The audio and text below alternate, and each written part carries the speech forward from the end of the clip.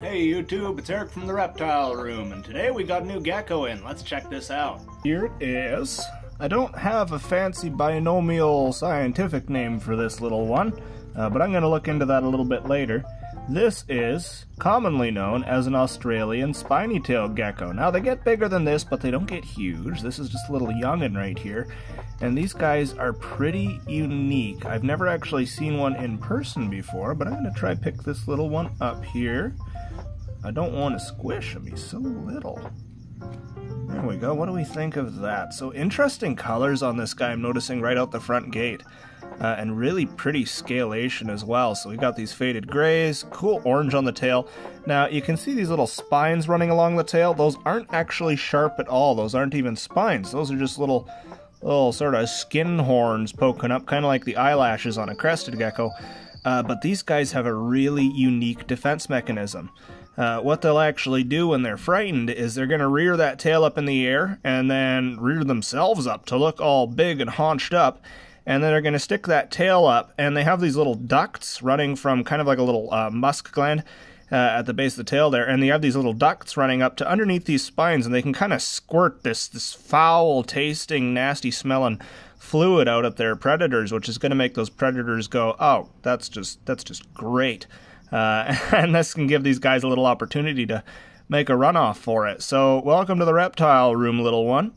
Let's set up a home for them. So for starters, I've got this Exotero Nana enclosure. It's 8 by 8 by 12 inches tall, which is small, but a good start for this guy. And I've got some bioactive substrate in there that I'm going to throw some seeds into to get some plants growing, as well as a little bit of sand. I don't want to use pure sand with this, but if I mix it in with a coconut fiber, it should work quite nicely, hold its shape, and also resemble the substrate that these guys would be living on or around in the wild. I've also got some lovely driftwood here. This is going to offer him some climbing opportunities. And I've got this, I don't know what kind of wood this is, but it's quite pretty and has a lot of clinging opportunities. And then of course I've got a fake little cactus in there, as well as some rocks for stuff to rub up against while shedding, and also just to offer more climbiness. I've got some plant litter that I'm throwing in here as well, and the isopods are going to use this as fuel to fire themselves up and grow and colonize in there. Some cut-offs of a dead fern are going in there as well, and I'm just going to straighten those out. Let's see, next I'm going to add more sticks. I think the more climbing opportunities the better. A small tank that's full of climbing opportunities has more surface area for an animal to use than a large tank with no climbing opportunities. So I want to make sure I crowd this thing out so he has lots of places to hold on to. I'm just going to straighten some of these sticks out a bit more horizontally so he's got some good areas where he can bask in the UV light, because these are a nocturnal gecko, but they will make use of UV light to help them synthesize vitamin D3 and process calcium properly. Now these are an insectivorous lizard, so I don't have to worry about using kale or any other calcium binders. Little Jiminy the cricket here is going to pop up and say hello, and then we're going to go back to the build.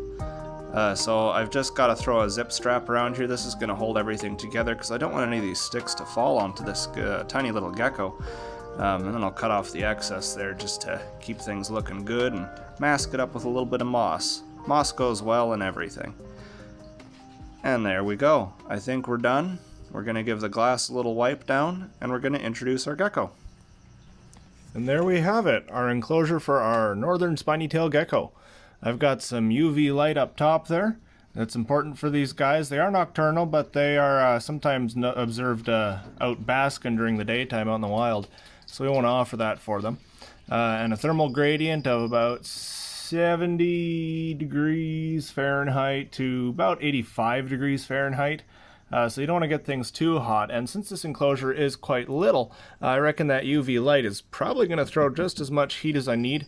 I'm going to check again in a couple hours here and adjust as I need to, but I think we've got her far enough to go. We've got some cleanup crew in there, got lots of climbing opportunities, and yeah, this enclosure is small, but for context, this is the gecko going in it. Very itty-bitty little fella, or fellette, I don't actually know.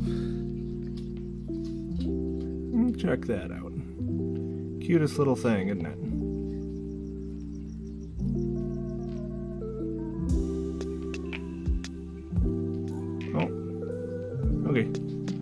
You have it your way.